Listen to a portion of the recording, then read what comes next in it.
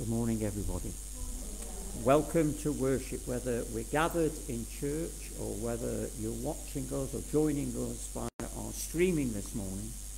We welcome each one of you to this service, and we pray that you will feel the presence of Almighty God with us today. And so our call to worship, I've taken from Psalm 26, and I'm reading the first 3 verses. Vindicate me, O Lord, for I have led a blameless life. I have trusted in the Lord without wavering. Test me, O Lord, and try me. Examine my heart and my mind. For your love is ever before me, and I walk continually in your truth. Amen. And so we turn to our first hymn this morning, Ye Servants of God, to the tune Hanover.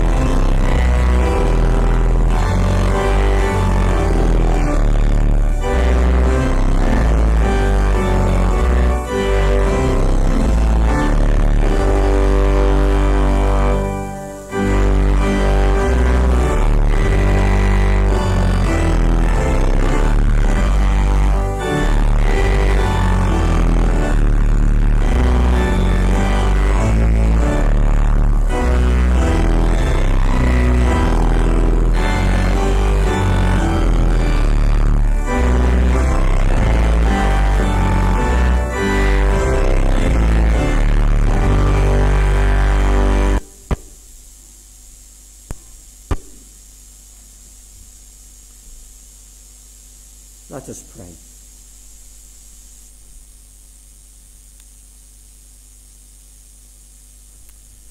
Almighty and all-loving God, as we gather together here and via our streaming this morning, we would bring you our praise. We would offer you this worship as we gather together. And as we gather together, we open our hearts to you. We would tell of all that you mean to us. And as we worship you here, and as we leave here later on to go into our everyday lives, we would proclaim your name. Eternal and all-powerful God, there's a desire, a deep desire in each one of us to be able to meet with you. And that desire is there because we want to hear your voice and know your will. We want to learn more about you. We want to offer you a commitment that does justice to your love for us. Gracious and all-forgiving God, as we gather here today, help us to acknowledge our faults, to be able to confess our sins before you and look at our lives and to be able to recognize our weaknesses, to be able to see all that is wrong in our lives, and to be people who do justice to your mercy. Great and all-transforming God, we pray that as we meet with you here, you would enable us to serve you more faithfully, to love you more deeply, to know you more fully in our lives, and to obey you more completely, and live in a way that does justice to your renewing power.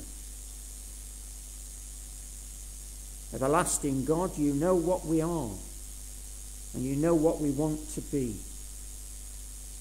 And so as we meet, we pray that you would receive this, our act of worship, and so help us to become the people you would have us be, to the glory of your great name.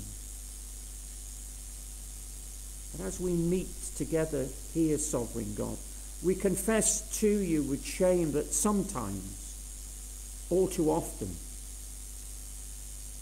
we've been guilty of the sin of pride. We thought of ourselves more highly than we should, boasting sometimes in our own achievements and looking down at those around us. When you have spoken to us, we haven't always listened as we should to your voice or to the voice of others, so often believing that we know what's best, so often preferring our own way and trusting in our own judgment.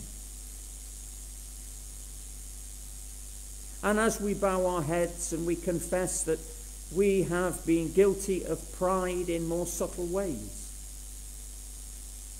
trying to perhaps be independent of those around us, hiding our frailties behind a mask of self-sufficiency, denying our fears and refusing support. Sovereign God, forgive us when we try to live life alone. Forgive us that so often we think more of ourselves than of you, when we put ourselves before others. We pray that as we come before you in our confession, that you would give us true humility and true loneliness of heart.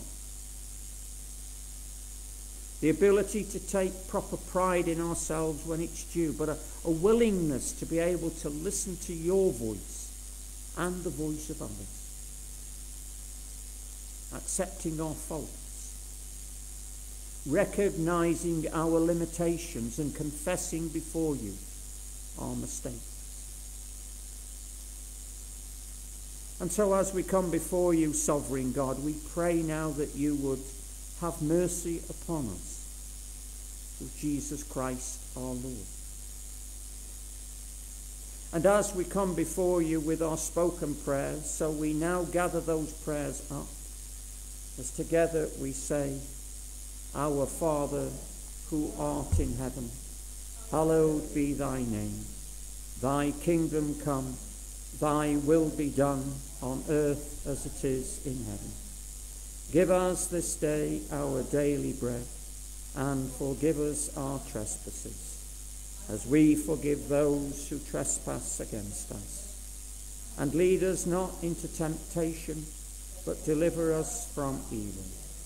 For thine is the kingdom, the power, and the glory, forever and ever. Amen.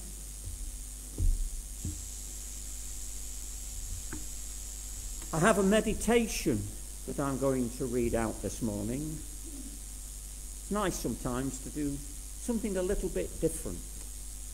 So this meditation is from a book called Seeing Christ in Others, an anthology for worship, meditation and mission. I've had it many years. I've used it many, many times over the years. But this one that we're reading today is entitled Walk Among Us, Jesus. Look at the world. Look at each other. See the pain and see the tears. See the face of Jesus. Wounded people, angry people, hungry people and thirsty people. We see broken people everywhere. We see them, we hear them, shouting and crying, brothers and sisters together in the one family of God. Walk on the battlefield. Talk to the soldiers, reconcile the leaders and console the mourning families as you reveal yourself to us today for the world to see your peace. Walk our city streets, talking to the lost, healing the broken-hearted and giving new hope as you reveal yourself through us, so the world may know your presence. Walk in our darkness with a light to show the way, forgiving hardened hearts, reaching those rejected, and giving strength in weakness as you reveal yourself through us today, so the world can see your love. Walk into our churches, opening locked doors, so people may find you, know you, and hear you, and lift up your cross to follow you out, so the world may know the truth you have revealed.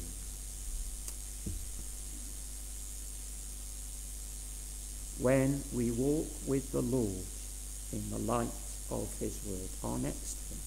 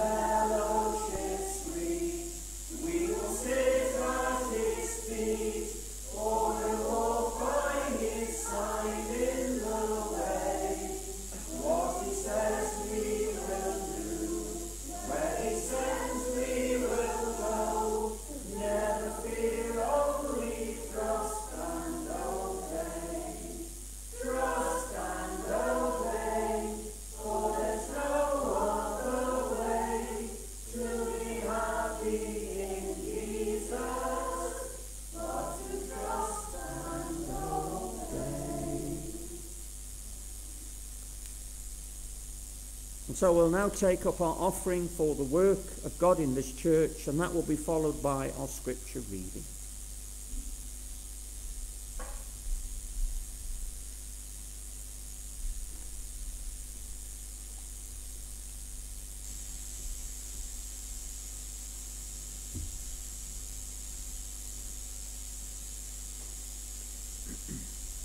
Let us pray.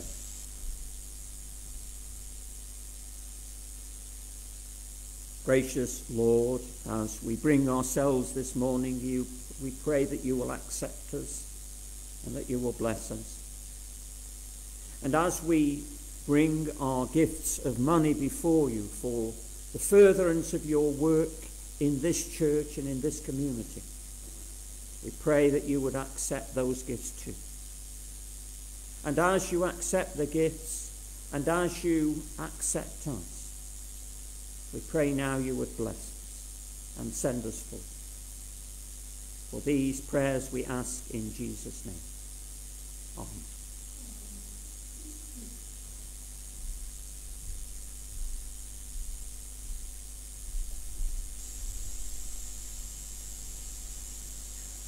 Our reading this morning is taken from the book of Ephesians, beginning to read in chapter 2, from verses 1 to 9, made alive in Christ.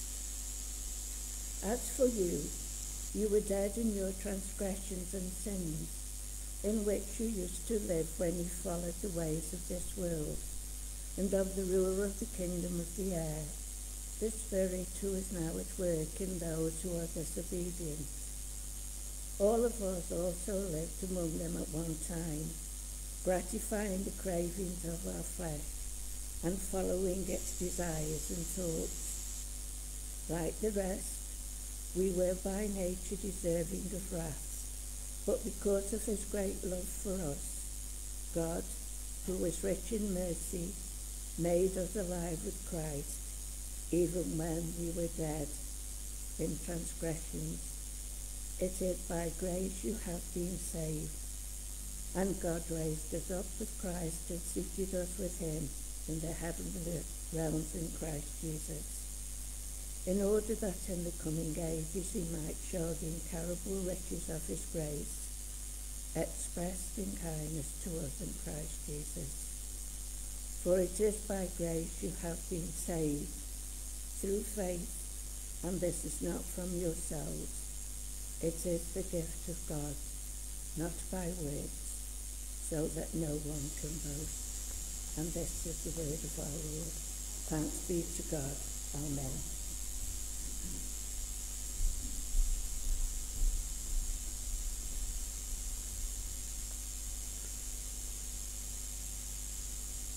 God's Spirit is in my heart. We join in our next hymn. God's Spirit is in my heart.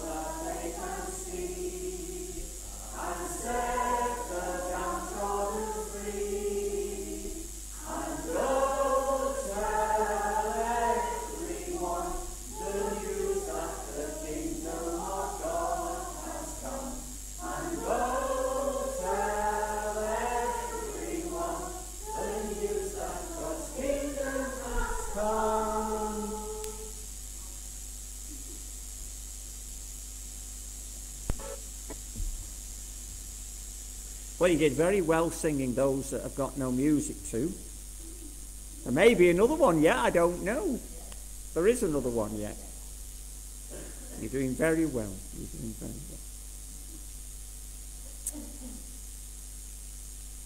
A few days ago, I went off to the seaside, down to Abergele, then on to Colwyn Bay. Took Rusty for his first real walk on the beach and in the sea. Walked along the beach, saw a seagull, ran towards the sea and didn't realise that the land stopped and the sea started. So ended up going into the water. Had a lovely walk down the sand. Beautiful walk. And I'm sure over the years many of you have had similar walks where you've gone to the seaside and you've just walked and walked along the sand. But as we were walking along the sand, I looked back. I could see my footprints, but I could also see Rusty's paw prints.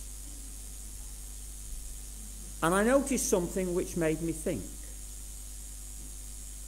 What I noticed was that as we were leaving our footprints and paw prints, I could see that they were of different depths. On the soft sand, footprints, very deep, because you sink in a bit more. As the sand became harder, then less of a footprint was left. Because when we decided to walk up over the rocks, and the very hard sand, compacted sand, footprints were not visible at all. I looked on the sand and wondered how long they would be there until the tide came in or somebody rubbed those footprints out, perhaps walking over them and making their own footprint. Now, many years ago, I had the privilege of attending my sister's graduation in Manchester. And we were sat on the balcony around the top. Had a wonderful view of all the graduates seated below, bedecked in their fine academic robes, waiting to be called by name to go onto stage and to receive their handshake, just as new ministers do. We go on stage and we too are given a handshake. Looking at all those people gathered, I wondered what footprints they would make and leave behind as they began to move through their lives. Some were young graduates and some were mature students, but all now starting off into different directions in their lives. This led me to think of the footprints that I have made and their effects on other people's lives. And by affecting their lives, so change the footprints they themselves leave and cause and effect. I wonder how many footprints you have made in your life. And what type of footprints did you make? And what type of footprints are you making now?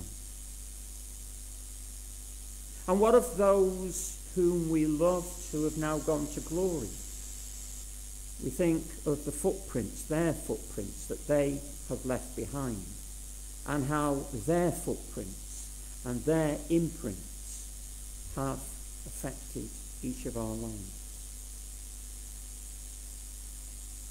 Too many times in society, footprints are left by others who believe they are leaving footprints as directed by God, but in fact are being led by another. Paul says in Ephesians chapter 2 and verse 2, you were following the course and fashion of this world, were under the sway of the tendency of this present age, following the prince of power of the air, and you are obedient to and under the control of the demon spirit. In today's world, all we seem to do is follow the present trends that are around us and influence our understandings and our lives. I began to think how God can be involved in all the things that are going on in the world today.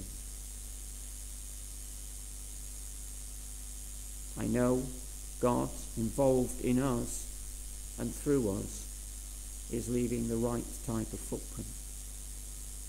For it's how we as Christians, and it's how as Jews or Muslims or Sikh who believe in one God, Hindu and Buddhists with their individual beliefs, leave the right kind of footprint. We each try to leave a footprint of peace. We leave a footprint of peace. That always doesn't happen. But we should strive to leave footprints of peace. A while ago I was reading about some very old footprints that were found in some rock. Those who had made them had long since gone, of course. Might even have been in one of your magazines, Lorraine. But the impressions that they had made were still there. They hadn't gone away. Those were just footprints that were made in sand and by sheer luck made into rock by the passage of time. Well, our footprints must be made of rock also, the rock, before we begin to leave our impressions behind in our lives or living in others' lives. And when they are made in the true rock, that foundation stone which the world rejected, that which is Jesus Christ our Lord, then there is nothing that can erase those footprints if they are made in and through Jesus Christ. You might say, well, if you walk on rock, you don't leave an impression. How can you? It's solid. It doesn't give. Well, you do leave impressions. And forensic science could prove that. Maybe very faint, but a part of you has been left behind. You left your impression. And when you leave your impression that has in itself been touched by the very hand of God, through the faith we have, well, what an impression that is that we leave behind. You might say it is an indelible impression. I was going to put and ask Alice to read a verse for Corinthians, but I've changed it. I'm going to read it instead. It's 1 Corinthians chapter 4 and verse 7. And Paul, in his letter to Corinthians, asks each of us a question. Who makes you different from everyone else? Or who makes you different from everyone else? I suggest that the others are those who indeed have not truly found God acting in their lives. Those who are not influenced by the very hand of God. Unlike ourselves, who by the grace of God and the leadership of our Lord Jesus Christ have been separated from everyone else. Separated, blessed, so that all we do in the Lord's name. All we say to encourage, to direct, leave an everlasting imprint on their lives. An imprint which will last as long as this world lasts. An imprint of Christian peace and love. The psalmist in our call to worship at the beginning of worship said, "Examine me, Lord, and prove me and test my heart and mind." And this is something we as those who have been set aside should do. We should be constantly asking God to examine us and to test our hearts, to test our minds. Something that sometimes is a difficult thing to do, so that all we do for God has been checked by him and found to be that which he calls us to do. And may we, through the testing or the trials we sometimes call them, the examination, be found to be true followers and even ministers, for we all are called to minister, of our Lord Jesus Christ, remembering his footprints are true and eternal, who by following our Lord and Saviour may set in stone footprints that will last for as long as our Lord God wills. Amen.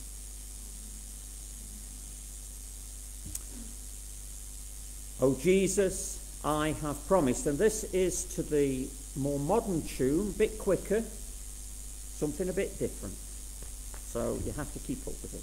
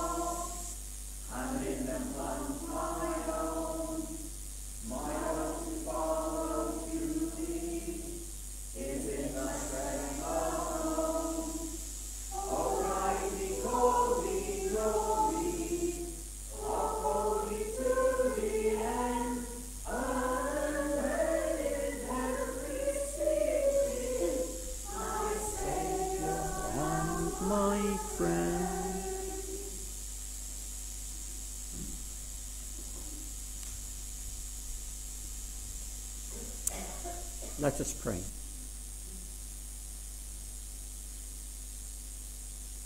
And so let us now gather in our prayers of intercession before the God who knows each of us by name.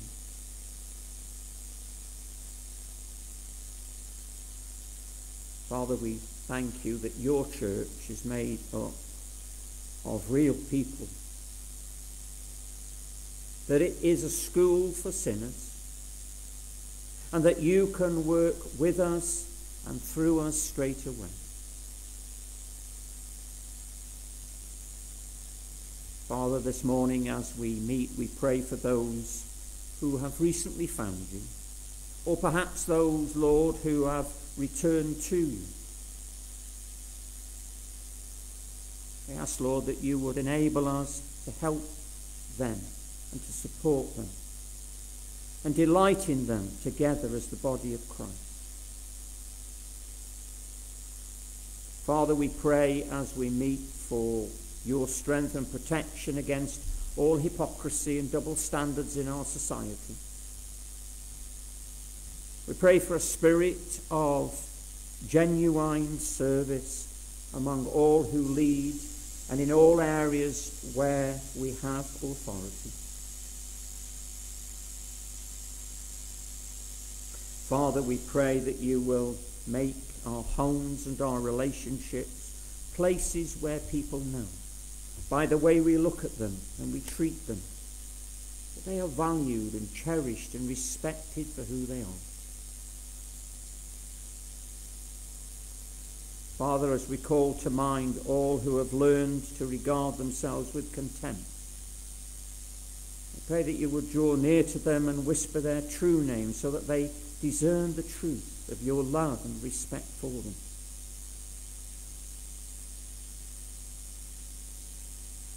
We pray for the dying, for those who have recently died, commending them to your joy and safekeeping of your love.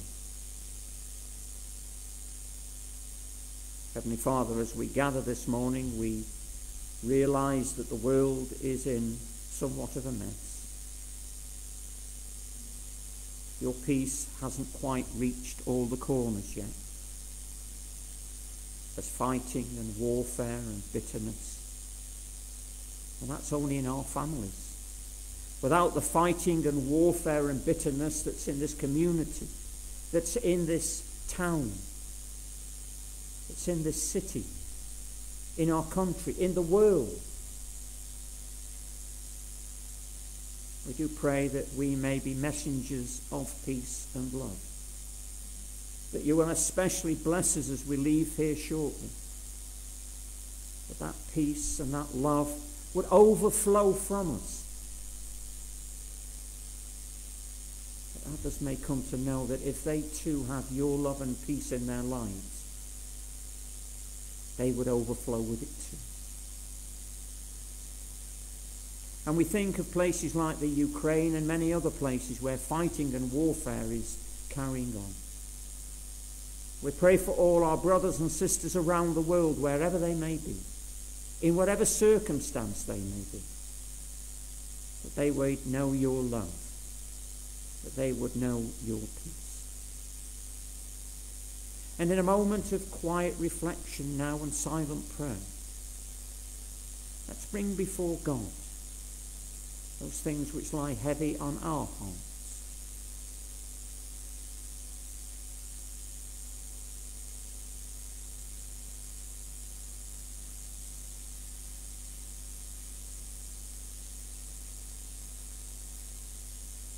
Heavenly Father, we bring the spoken and the unspoken prayers to you, and we bring them in Jesus' name.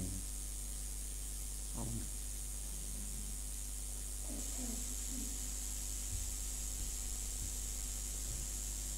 Our closing hymn this morning is "We Are Called to Be God's People."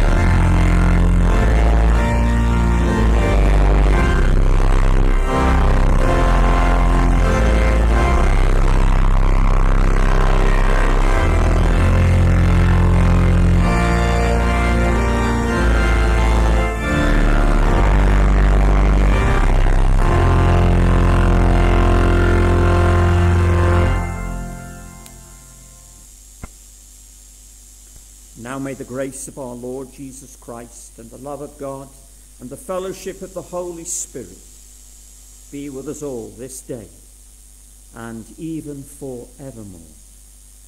Amen.